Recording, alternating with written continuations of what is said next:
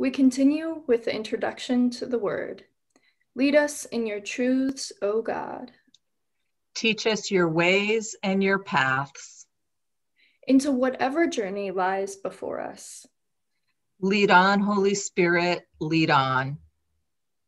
Today's reading is from the Gospel of John, chapter 12, beginning with the 20th verse. Now among those who went up to worship at the festival were some Greeks. They came to Philip, who was from Bethsaida in Galilee, and said to him, "Sir, we wish to see Jesus."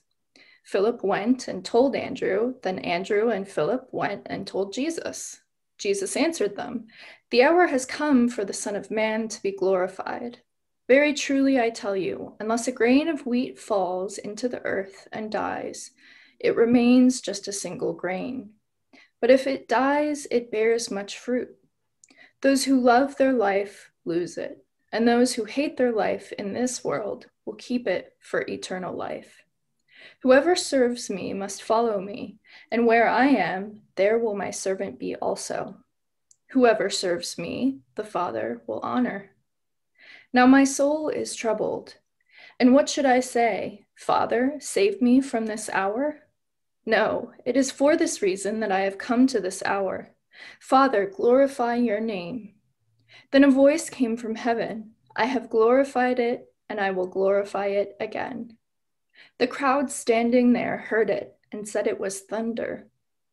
Others said, "An angel has spoken to him." Jesus answered, "This voice has come for your sake, not for mine. Now is the judgment of this world. Now the ruler of this world will be driven out. And I, when I am lifted up from the earth, will draw all people to myself."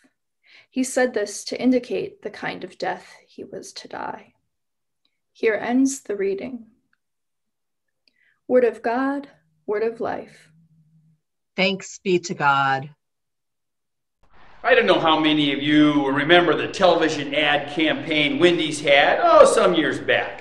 It featured two hamburgers, hamburger A and hamburger B, and people were shown the two hamburgers and they were asked which they would prefer, which one. And hamburger A looked like, it was like a soft bun, and there was lettuce and tomato and cheese, and the meat looked thick and juicy. And hamburger B, the bun kind of looked stale. The meat looked like it had been overcooked, if not even freeze dry.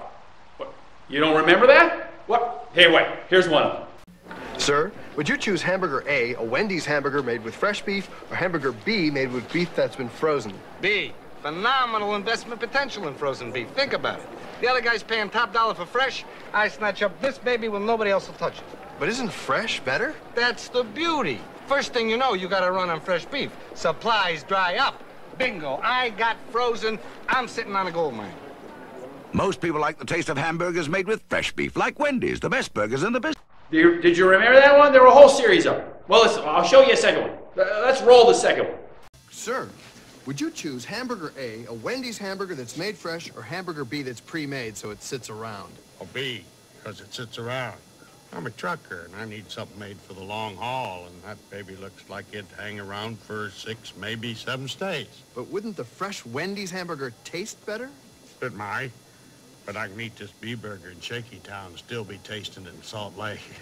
Most people prefer the taste of fresh hamburgers, like Wendy's, the best burgers in the business.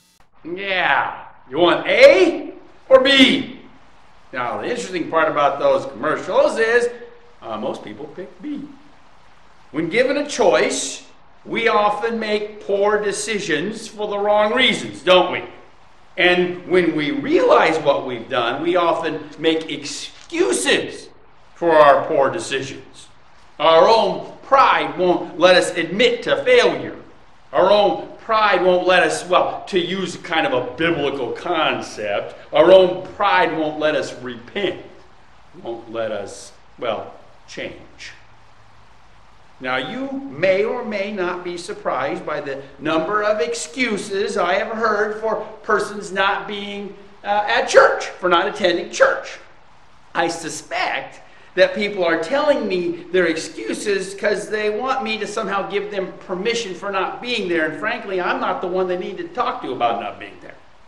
It's kind of the moral equivalent of telling your friends why you didn't go to work instead of telling your boss or your coworkers. It's kind of like telling the person at Starbucks why you didn't go to school instead of telling your teacher why you weren't there. But I still do hear the excuses. They'll say, Pastor, I go to brunch on Sundays. Pastor, it's my only day to sleep in. Pastor, I don't like to get dressed up when I don't have to go to work. Pastor, people only talk about money in church. Pastor, I don't get anything out of it, and frankly, your sermons and the service are too long. Pastor, there is no command that says I need to go to church every Sunday. Now, you may have heard those, you may even have used those. But there's another set of persons who, when they explain why they don't go to church, why they're not part of a faith community, well, these are persons who have been emotionally wounded, bruised by the church or people in the church. Church has been a stumbling block to them encountering the good news of Jesus Christ. Well, in fact, they came, like the Greeks in our text today, they came to a faith community, and they came to hear, to witness, to be part of the good news of Jesus Christ. The Greeks came to the disciples, and they wanted to see Jesus. And the church got in the way.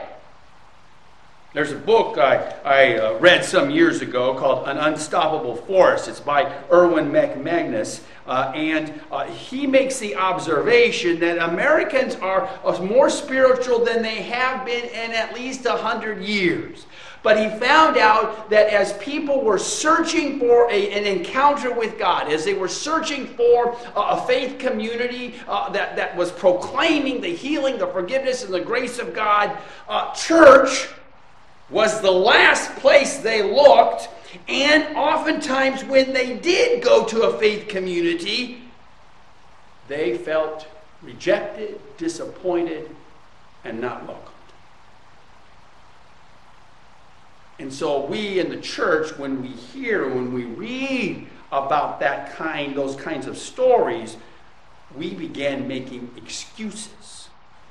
Rather than learning from them, we began to explain those persons' inability, to see what's really going on here, right? We began to explain why we in the church don't need to change.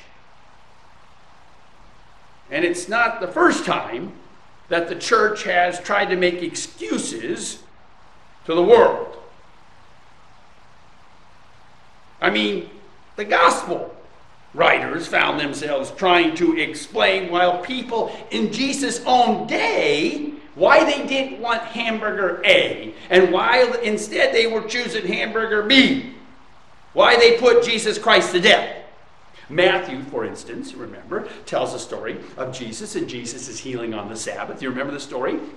And the religious leaders found that offensive. They say in Matthew 12, how dare Jesus violate one of God's commandments? Their excuse was righteous indignation. They were offended that Jesus would put the health and well-being of any human above a God-given commandment that we need to rest on the Sabbath. They were so offended, in fact, that they began to look for a way to have Jesus arrested. They were trying to defend God. Here's a sad thing. I have never heard anyone say they didn't come to church because God didn't want them there. I've only heard people say that they quit coming to church because church people didn't want them there. We're just acting like the religious leaders of Jesus' day when this happens. We are claiming our own righteous indignation, and we are denying access to God's people. We are setting up prerequisites for why and how somebody should come to worship. Or worse yet, We're setting up prerequisites. We're setting up walls, stumbling blocks for people hearing about the news of God's love and forgiveness and healing. In the Gospel of John, we find a different way of excusing the religious actions of those leaders. John says that the religious leaders were jealous of Jesus. They were jealous of Jesus' intimate relationship with the Creator, with God. Remember, our text today is happening after Jesus raised Lazarus from the dead. And the religious leaders are fearful that they will lose their place in the hearts and minds of the people. That's what's going on. So they make plans to put Jesus to death. It's better, they say, for one person to die than the whole social order to collapse. Not many of us are willing to change the status quo either. We only know how to serve hamburger B. And we are not about to take cooking classes to learn how to change up our recipe. I mean, we say things like, well, it's just the way we are. It's just the way we've always done things. It's the way it's always been. It's like the sign. Look at this sign. What's the sign say? It says, at my house, you will be served a 3-course meal. Eat it, like it, and thank me when you're done. How many times has the church been a house like that? Eat it, like it, and thank me when it's done. I stand before you today to say that it's long past due for the church to take some cooking lessons, and it's time for us to try some new recipes.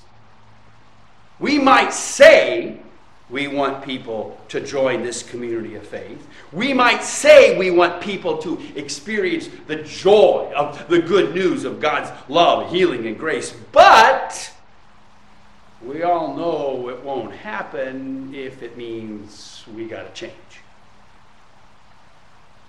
If it means that we're not going to do something like we've always done it.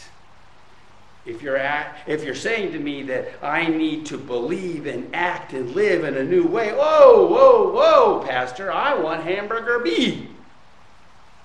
I want the one that's been sitting there for a while. But the gospel message? The gospel message is Jesus did not come into the created world, into our lives to condemn us, but to give us life. And Jesus came to express and to share that all of God's people are loved, no matter where they live, no matter who they are. You know, God offers us something way better than hamburger B, and frankly, better than hamburger A. But oftentimes, we continue to miss the point. We're kind of like the disciples. Did you catch what happens in the whole text today? Did you catch that the Greeks come and they say, we would like to see Jesus? And the text says they come to Philip. Sir, they say, we wish to see Jesus. And Philip doesn't know what to do with that. So Philip goes to Andrew. And then Andrew and Philip probably had this big conversation like, oh my gosh, this is scandalous. These people want to see Jesus. I don't know, should we let them see Jesus? There's probably like whispering going on, right? Oh my gosh, should we do this? Should we do it? Oh, this was not right. And then they finally, I guess because they needed to go together, because it was, they're going to have to support each other because they wouldn't know what Jesus was going to say to this. Lord, Rabbi, there's some Greeks that want to see you, some people that want to see you. And Jesus says, well, the hour has come. Now, remember in early John, Jesus at the wedding, remember? And they ran out of good wine. Well, they ran out of wine. And they go to Jesus' mother, hey, we've ran out of wine. Remember? And she says, son, they've run out of wine. You solved the problem. And Jesus says, hey, my time hasn't come. But in our gospel text today, Jesus says, the hour has come. And Jesus then goes on to say that and Jesus says, when I am lifted up upon the earth, in other words, when I am crucified, killed, I will draw all people to myself.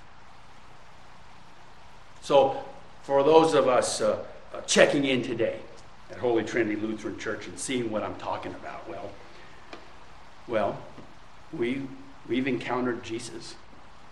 We've seen and encountered the power of God's love in our churches, in our faith communities. We've seen and encountered the power of God's love in our neighbors and in one another. We don't need to protect the world from Jesus. And we don't need to protect Jesus from the world. We got to stop being stumbling blocks and barriers to the good news.